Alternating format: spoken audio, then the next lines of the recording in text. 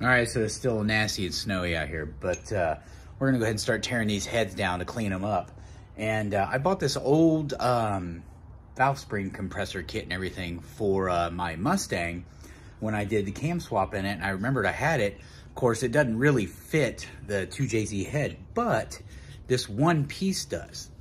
So this right here will actually compress the spring and the retainer, and I can get the locks out so I can pull the spring out. But the thing is that you can't just use that. So I come up with a different little way to do it, and I'll show you.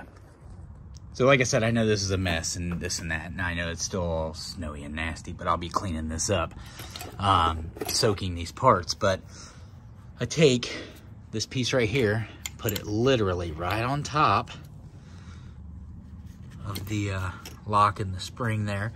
And I take this big C-clamp, big 6-inch C-clamp, and I clamp it from underneath on the valve, and I use the top here to actually push down on that, and it actually works beautifully. Now here's a prime example of what I'm talking about.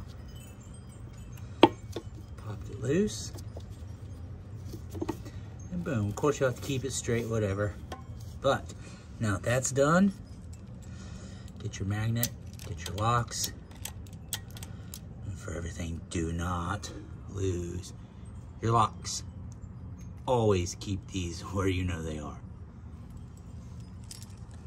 All right, so now we have all our locks out, and they're in their own separate bag for the intake.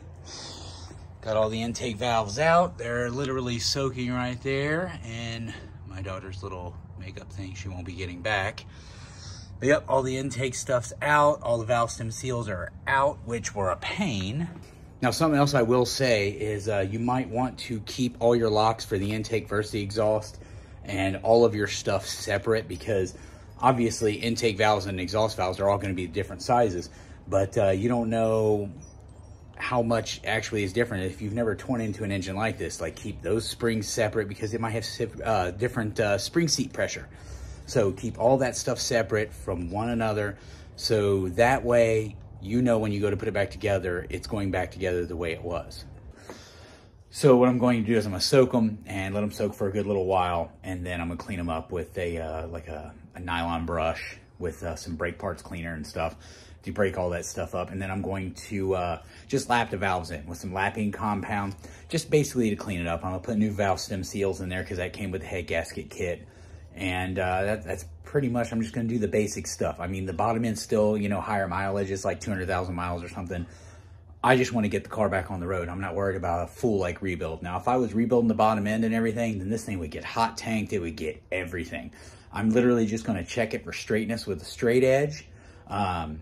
So I have my machinist straight edges and everything, like long angle pieces. So I'm going to use those to make sure it's, you know, straight. If it's not, then I don't know if it'll be worth going to an actual machine shop just to deck it and clean it up while it's apart. If so, then, you know, I might have them hot tank it then. But even then, if I can clean it up, you know, right here in the garage using like, you know, a piece of, you know, glass and some sandpaper and stuff, just run it across it. And that's an old trick to make sure, because glass is flat. So we'll see exactly how far I get into it, but this is where I'm at so far, just to show you that little trick on how to break that loose. Now, it only worked just because I had that piece for the Mustang valve spring compressor, but I mean, use what you got. I mean, if you had a, you know, just use a socket if you have it, and use a C-clamp, you can cut the side of a socket out and do the same thing, you know? So, I mean, there's a million ways to skin a cat, but that's just an idea. So that's another little trick of the trade there, guys. If you can do it at home, do it at home. You learn a lot more, you do a lot more. So don't forget to like and subscribe, and we'll see you guys on the next one.